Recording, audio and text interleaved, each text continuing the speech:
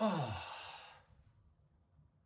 know, I haven't made a Ninjago video in a while. Hey guys, Brickset here, and welcome back to Show Accurate, the series where we take existing Ninjago sets and try to make them more show accurate.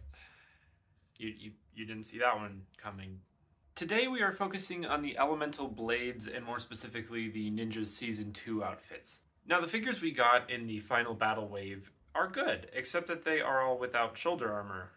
In the show, they have the same shoulder pads that the ZX suits have, so if you have some extra ZX Ninja lying around, you can just kind of steal those. But Lloyd is weird. For some reason in the sets, we only ever got the Golden Ninja with a Sword of Fire, and he does actually have the shoulder armor piece. Do you know who else has shoulder pads? Lloyd's look from earlier in the season. Surprise, we did actually get this figure in the Character Encyclopedia from 2012.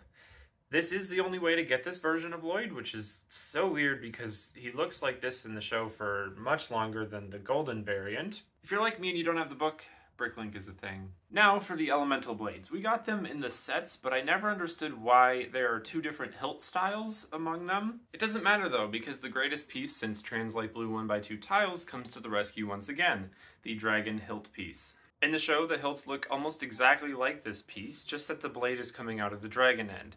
Since we can't actually do that in real life, I guess I'll just have to settle with having the hilts be upside down. Also, there have been new colors for that blade piece since the sets came out in 2013, but I'm sticking to the originals because I don't have any of the other ones. Lloyd doesn't get a blade, but he does use his energy ball frequently in the show, so I gave him the ball from the 2013 Golden Dragon's mouth to represent this. And with that, we have significantly improved the Final Battle Ninja looks. None of these mods are super intense, but they do look so good. And, like Ninjago Season 2, this video is gonna end, and, well, like, it'll come, but I'll be back in another, like, we'll get a reboot.